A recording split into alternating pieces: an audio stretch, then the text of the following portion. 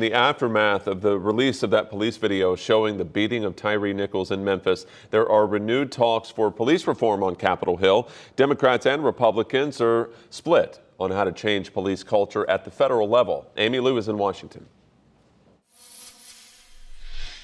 Well, Patrick, Democrats want to move legislation forward they proposed back in 2021, a bill that faced resistance from Republicans as negotiations failed, nearing a compromise. Calls for action following another deadly encounter with police, this time in Memphis. This is a call for all of us to really be honest about the situation. And to Congress as lawmakers weigh how best to address policing at the federal level.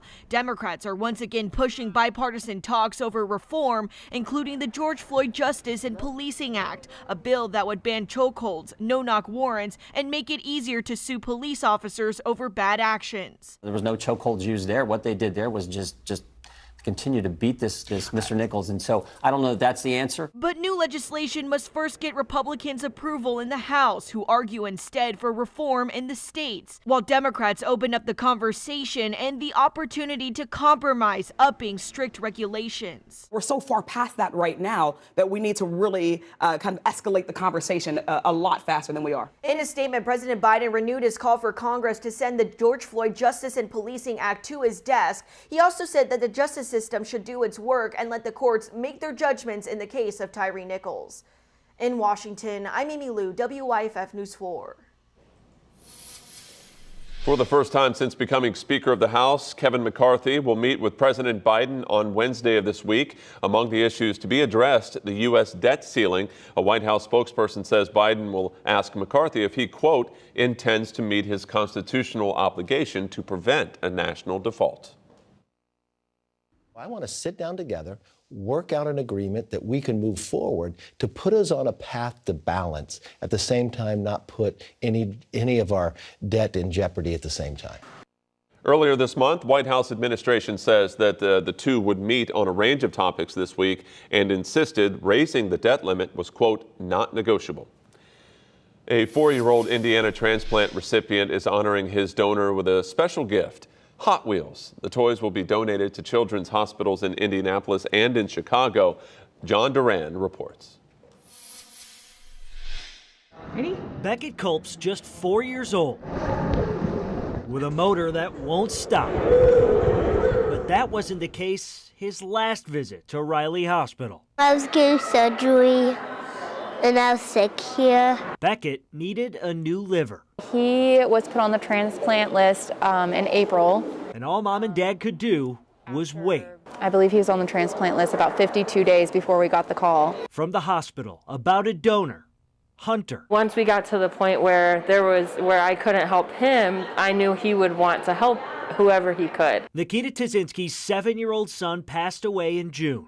His organs helped save 3 lives, including Beckett's. How can you thank somebody for such an amazing gift? In this case, not with words. It's a Hot Wheel big wheel. But a truckload of Hunter's favorite things. We learned that he loved Hot Wheels just like Beckett.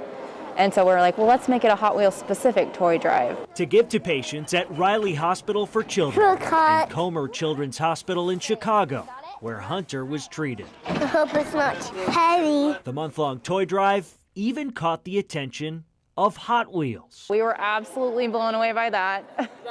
Instant tears. With over 2,500 donations and counting. Really the lining we needed, like my family needed in this dark time. All in Hunter's memory. She wants to show that he is a superhero, and he is. Like, he saved these lives, and I'm honored to be his mom. And she suspects her son didn't miss a thing. He would be amazed.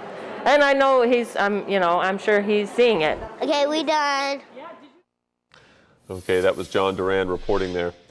Buffalo Bills player DeMar Hamlin used social media Saturday to express his gratitude and his appreciation for all of the support he's received during his recovery. Take a listen.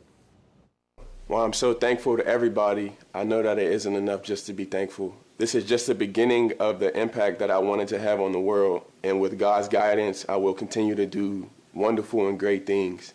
I couldn't do this without any of the support and the love, and I can't wait to continue to take y'all on this journey with me.